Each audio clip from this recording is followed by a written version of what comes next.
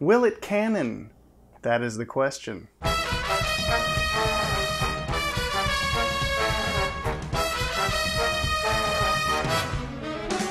Hello, Watchtower Database. Thanks to Maddie for making that a thing. Welcome to a new segment we're calling Will It Canon?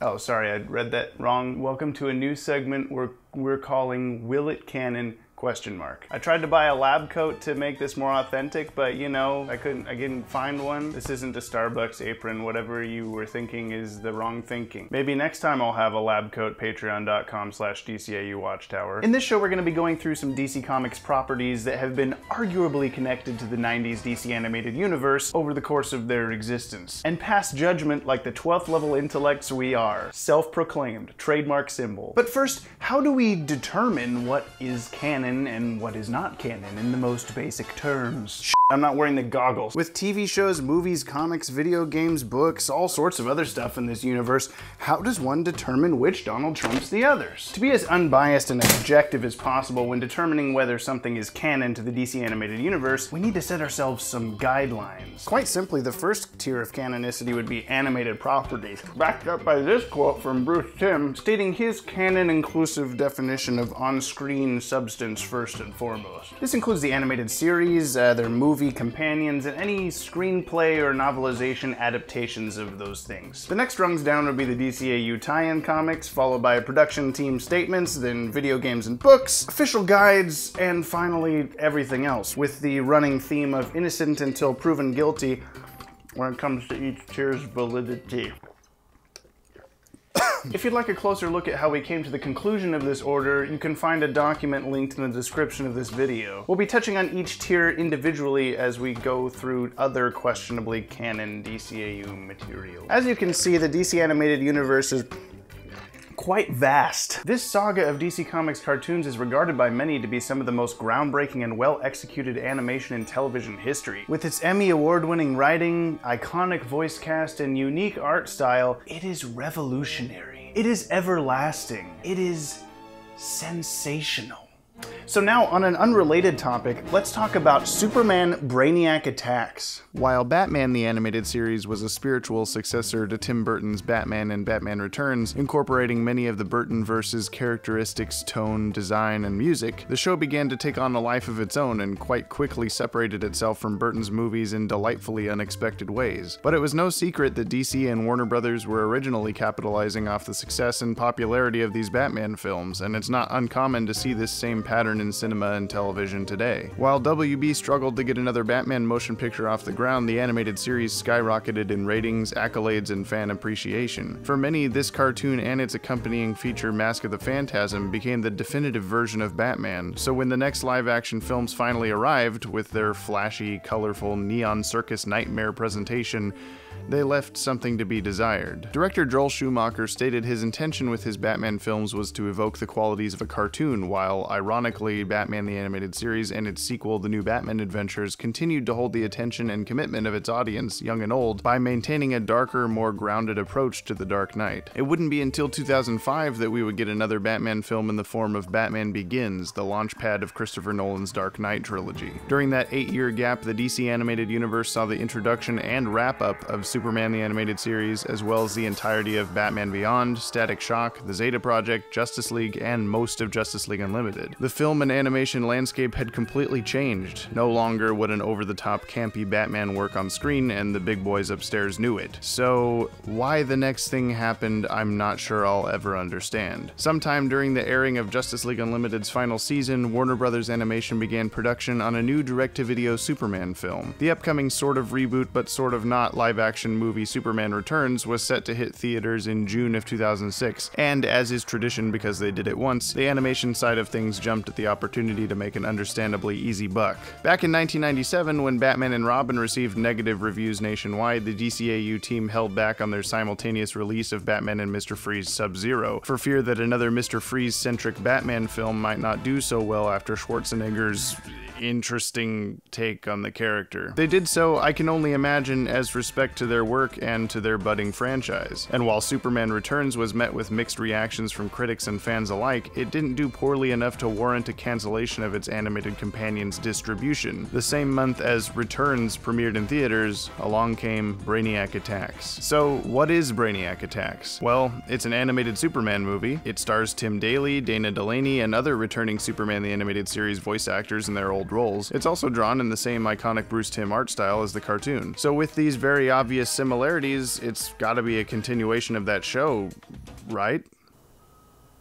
Referring to our tier of canonicity, we do have animated properties listed first, as they are naturally the origin of the DCAU and should be treated as automatic canon, so to speak. However, I have to point out that there are a lot of animated shows and movies that have been argued as part of the DCAU over the years, despite having many questionable aspects to them. So with that in mind, how does this particular animated property hold up? Well, it's sort of like an estranged stepbrother to the DCAU. But why? What exactly warrants this movie receiving that kind of categorization? First off, we can turn to this interview with the film's writer, Dwayne Capizzi. Capizzi spoke with the world's finest Jim Harvey in 2006 about the movie's ins and outs, including this little tidbit here. For the die-hard fans of STAS, presumably the bulk of your readership, let me first say that the movie is not intended to be in continuity with the Timmverse, despite utilizing those character and background designs. This right here should be enough to give you closure, but why don't we take a look at some of Brainiac Attacks' more glaring issues to see just why this film be what it be. First off, the most obvious crimes. Despite bringing back Superman voice actor Tim Daly and Lois Lane actress Dana Delaney, the film drops the ball when it comes to its villains. Rather than Clancy Brown, the usual voice for Lex Luthor, Brainiac Attacks employs the late Powers Booth. Care for an object lesson? Up and away! And for Brainiac, we get Lance Henriksen as a replacement for Corey Burton. What brings you so far from your adopted home? I think I shall help myself. Now, I want to take a second to point out that these changes alone don't make or break the movie's rightful place in the DC animated universe. I mean, we just got an all-new Harley and an all-new Ivy, and there's not enough weirdness in that film to keep it out of the DCAU proper. I cannot stress this enough. Batman and Harley Quinn is in the DCAU. Stop telling us it's not, because you are absolutely incorrect. This is just fact. I'm sorry if you don't like the movie, but that does not change anything. So I suggest you get over it. It's the changes in personality that make Luthor and Brainiac so awkward in this movie. Capizzi notes that the depiction of Lex Luthor was intentionally modeled after Gene Hackman's performance in the Donner films to dovetail with Luthor's depiction in the upcoming Bryan Singer film. The Lex we see in this movie is pretty much an entirely different person than we've known him to be in his prior appearances. He's giddy, he's clumsy, he's much more of a, well, Jesse Eisenberg than a Clancy Brown. Not to mention that at the time, the last time we saw Lex in our lives was in the series finale of JLU, where he sacrifices himself to save humanity, all while boasting that usual cheeky Lex half smile. That Lex Luthor doesn't seem like the kind of guy to sit in his car and giggle like a schoolgirl. This whole Lex thing is made doubly weird when you consider that his new voice actor is the same guy who voiced Gorilla Grodd in the Justice League cartoons, who we last saw punching Luthor in the face and being blown into space. Now he's kryptonite rambling all over the place. It confuses my widow brain, okay? Let's hop back to Brainiac. Honestly, Lance Henriksen is an awesome choice for the character in any other movie. Henriksen famously played the android Bishop in the movie Aliens and was in the first Terminator movie, so having his voice accompany a robot is actually pretty perfect. But his character now comes equipped with similar personality peculiarities to Luthor. He doesn't speak in the same rhythm, he doesn't seem to have the same motivations, the guy even smiles now. I think DCAU Brainiac did that once, maybe. Now, sure, this is a bit opinionated. I mean, who are we to say what a character should or shouldn't act like? That's not up to us, it's up to Bruce Timm and whoever, I'm gonna eat this now, whoever else makes these things. I make some of this stuff, but it's not official. You can go to legasiesdcau.com to see more. So let's see if there's anything in Brainiac Attacks that literally does not work in the greater context of the DCAU. For starters, the LexCorp building looks very different than how we've seen it in the animated series. Now, sure, you might say, well, that's just a different LexCorp building. After all, Lex supposedly owns most of Metropolis. But this is the same interior office Lex always had, so your move. We also have a very different looking Phantom Zone than the reddish hellscape we've seen previously. While it could be argued this is just how we see the Phantom Zone through the projector, and it always looks like this if you're inside it, which is kind of backed up by its later appearance in the Earth 12 Beyond comics, it's still pretty striking, and characters seem to be able to move about freely, unlike Jaxer, Mala, or even past Superman, who seem to be more or less frozen in place, scared and alone in a weird nightmare void. Plus, Superman and the Fortress of Solitude's knowledge orb speak as if Superman has never been to the Phantom Zone. Though the Phantom Zone is prison to the most dangerous criminals in all the galaxies, they will not present the greatest threat to you within it. The longer you remain in the zone, the more vulnerable you will be to its effects. And let's talk about the Fortress. While it's similar to the version we saw in STAS, JLU, and Batman Beyond, we've never seen this particular area before. Sure, in For the Man Who Has Everything, we learn there's actually several previously unrevealed sections of the Fortress, but this one in the Brainiac movie seems superfluous, as Superman already has a chamber for accessing the Knowledge Orb, and it's not this place. The Knowledge Orb itself displays Superman's symbol when he accesses its database, unlike in STAS when we see it's the orb's connection to Superman's Kryptonian tablet that does the DNA scanning stuff. And Brainiac later seems fascinated with the orb, even though if this is in the DCAU, he made the thing. Not to mention, the Fortress of Solitude f***ing explodes in this movie. And while yes, Superman finds the last sliver of it, promising, "I'll rebuild it," at the end, what about all the animals, dude? And the orb? The orb was like all of Krypton. The orb isn't part of the fortress. Ah! So what else is there? Well, there's quite a few little things sprinkled about. Mercy has blonde hair for no reason. Superman uses freeze breath, which is something we've never actually seen him do in the DCAU before, I think. And a plethora of characters call each other different names than we've ever heard used before. Jimmy calls Clark Mr. K instead of just Clark, the way he did throughout the series. Mercy calls Lex Mr. Luthor instead of just Lex, which makes her seem much more subservient than she ever has been. Mr. L? Mercy? And Brainiac repeatedly calls Superman Son of Krypton instead of Son of Jor-El or even Kal-El, which is especially weird considering he too is technically a son of Krypton. The biggest question this movie raises is, where in time would it take place in relation to every other DCAU property? Now, hey, don't go running off. Yes, this is becoming a timeline video, but only for a little bit, okay? Jeez, it's like you guys don't even like us anymore. Alright, if Luthor is still in businessman mode, then this must take place before Justice League, aka before he succumbs to kryptonite poisoning. So much for your image as the benevolent businessman.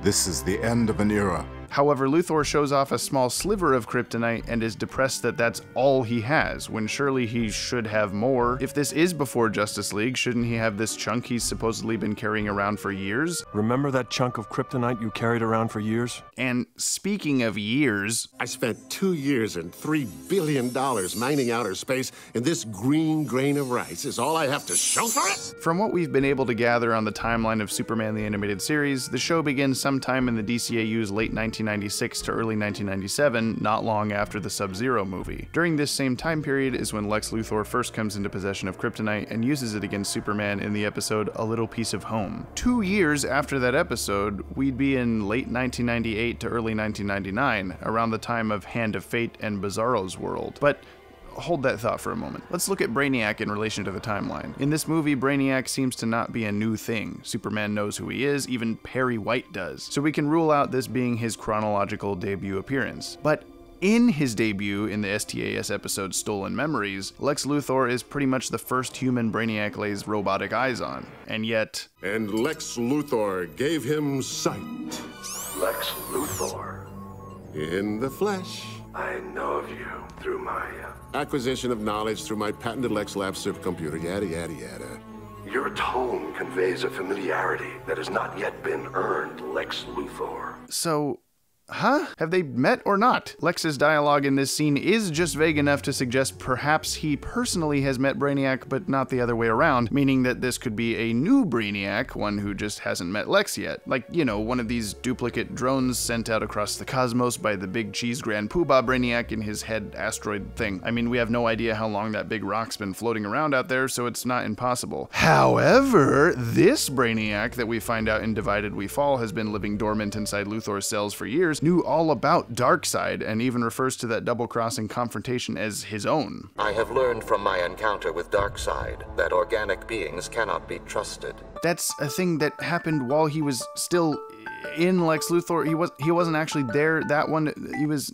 Oh. So it's safe to say that despite there being an unknown quantity of Brainiac bots floating around space, they all seem to be connected to the same Brainiac Wi-Fi, as it were, and therefore this Brainiac in the movie should know about Lex regardless. And back to the Dr. Fate and Bizarro episodes, if this movie takes place around the same time as those, despite all this, Superman and/or Lex have encountered Brainiac 3 times at least already, all of which follow up pretty back to back. So it's either this is the first time Brainiac and Lex are meeting, or this is. But it can't be both. Additionally, Perry White says, if he's gonna cripple Metropolis by crashing all our computers like last time... But we've never seen him do this? There are other minor discrepancies throughout, like the mayor being an elderly woman instead of this man we see in Speed Demons, but what it all comes down to is... What I said near the start. This movie was never intended to be part of the DCAU or Superman the Animated Series, and intentions or not, even though most of the things laid out in this video could be worked around if you really wanted it to be part of this universe for some reason, except the Brainiac debut thing, I'd like to see you try. This movie is simply meant as a kid-friendly tie-in to Superman Returns, and really nothing more. So, will it canon? Let's find out.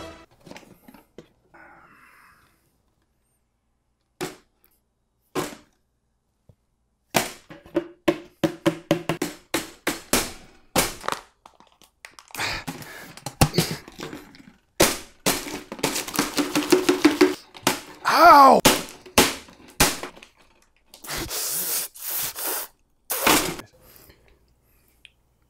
Well, there you have it. Superman Brainiac Attacks, not canon. Does that mean you can't enjoy it? Of course not. People have a weird way of defining canon as good and not canon as bad. Even if all it is they just don't like the movie. But it's great seeing these Superman the Animated Series characters in Blu-ray quality.